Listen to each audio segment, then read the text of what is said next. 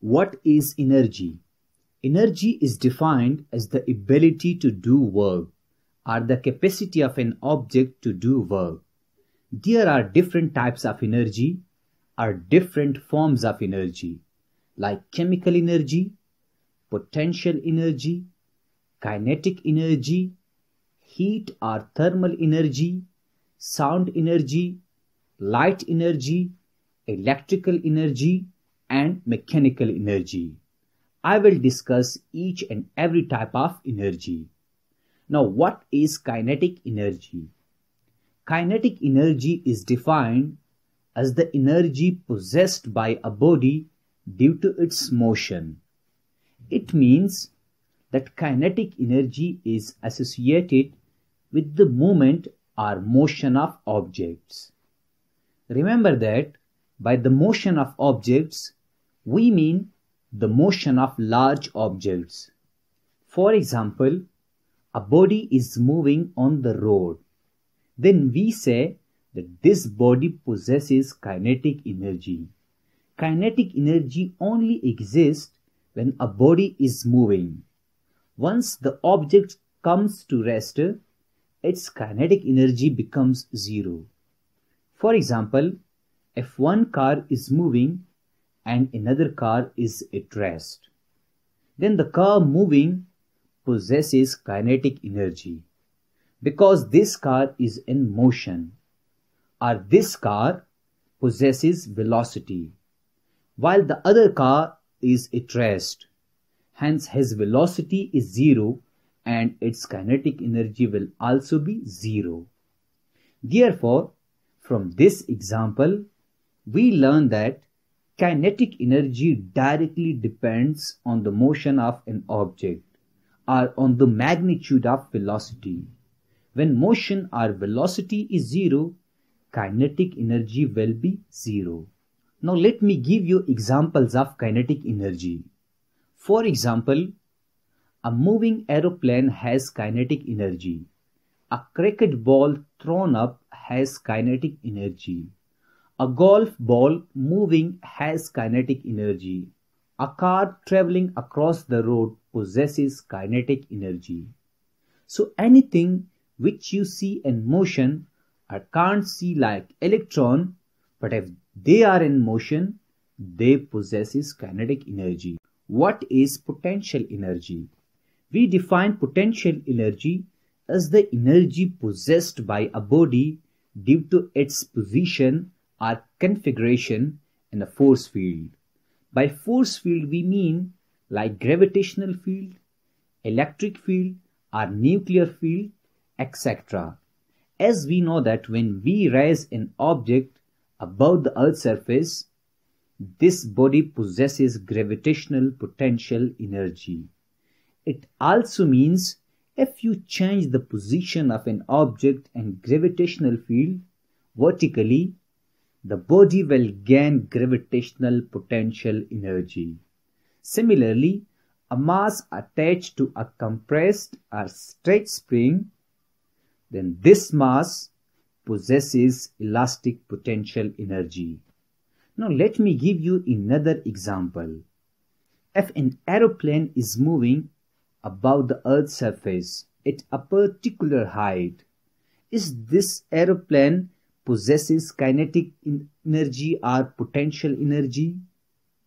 Well, the aeroplane possesses both kinetic energy and potential energy. We learn that when an object is moving, it possesses kinetic energy. Here, the aeroplane is moving, hence it possesses kinetic energy. We also learn that when an object gains a certain height in a gravitational field, it also possesses gravitational potential energy. Hence, the flying aeroplane above the earth possesses both kinetic energy and potential energy. Now, what about chemical energy? Chemical energy is defined as the energy released or absorbed during a chemical reaction. For example, the food we eat contains chemical energy. We measure chemical energy and calories. For example, the ice cream we eat contain 145 calories of energy. The apple we eat contains 72 calories of energy. The bananas we eat contain 105 calories of energy. Also, there are other objects which possesses chemical energy, like the dry cells or batteries which we use in torch, cars or in other machineries. Now, what is heat or thermal energy? We know that hot object possesses more heat than cold objects. Heat energy usually come into existence when you burn something like coal or wood. We measure heat energy in calories. Can you define calories? Well, 1 calorie is defined as the amount of heat required to raise the temperature of 1 gram of water by 1 degree centigrade. Remember that 1 calorie is equal to 4.2 joule. Earlier in this lecture, I told you that we also measure chemical energy and calories. And now we learn that we also measure thermal energy and calories. Then what is the difference between calories of chemical energy and calories of heat energy? Well, we write the calories of chemical energy with a capital C, while we write the calories of heat energy with a small c. The heat calorie is a very small amount of energy, while the chemical energy calorie is much bigger than heat calorie. In fact, 1 food calorie is equal to 1000 heat calorie. Hence, we often write it as 1 food calorie is equal to 1 kcal. It means that 1 food calories is equal to 1000 heat calories. Now, what about sound energy? Sound energy enables us to either communicate or hear each other. When we speak or we listen someone, we all produce sound energy. We already know that sound energy is produced by vibrations. Now, what is light energy? Light energy helps us to see things, or we can see in our surrounding due to light energy. Can you see when there is no light at night? Well, it is because that there is no light energy or no light at night. There are different sources that produce light energy.